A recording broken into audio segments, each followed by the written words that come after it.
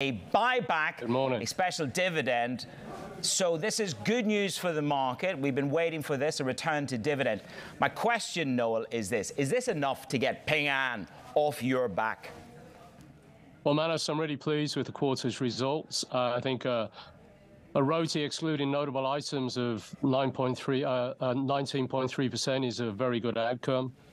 We said all along that we believed the fastest and safest way to get increased valuation, increased profit, increased dividends is by focusing on the current strategy. And I think the Q1 results is powerful evidence of that statement. As I said, the ROTE for the quarter was 19.3%, excluding notable items, and a headline reported profit of 12.9 billion, or if you exclude those notable items, 9.2 billion, excluding those items. We saw good broad-based growth across all regions, across all business lines.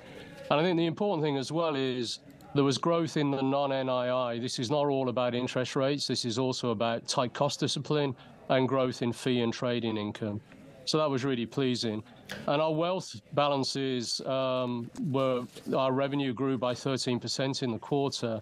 And what was particularly pleasing was the net new invested assets into the bank in the quarter was 22 billion.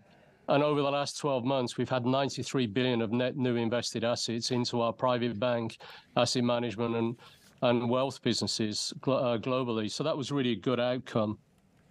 So I think the strategy is working. You're charging on all cylinders there, and the strategy obviously is paying, to excuse the pun, paying the dividend. I think what the market wants to know, I look at this and I see this as you taking, really moving into an offense position against your decriers, Ping An, and the other activist investors versus, let's say, defense. You've had 20 meetings, Noel, senior figures from the bank with Ping An. Do you believe that this move to dividend, move to buyback, will now clear some of their angst and put this issue to bed between the two of you? Well, the most important thing is that we're delivering performance, and I think these results show that the strategy is working. I'm really pleased that we've reinstalled the quarterly dividends. So we've announced today a quarterly dividend of 10 cents per share. That's the same level that we had pre-COVID. I'm pleased with that. And at the same time, we've also been able to announce a $2 billion buyback. I think the business is well positioned going forward for sustainable profits, sustainable returns, and an ability to generate a lot of capital that can be returned to shareholders via dividend and via buyback. I think that's the most important thing I'm focused on for all of our shareholders, including Ping An. The 2 billion buyback that we see today, is that step one of a material series of buybacks? Well, I think we were originally planning a buyback in the second half of the year, but because of the positive business performance we've evidenced in Q1, we were able to pull that forward to Q1.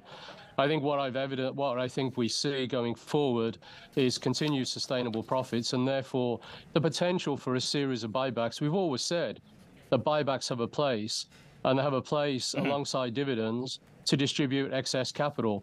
We want to retain sufficient capital to continue to grow the business. But based on what we're seeing at the moment, we think we have the potential for a series of capital distributions via dividend and buyback over the coming years.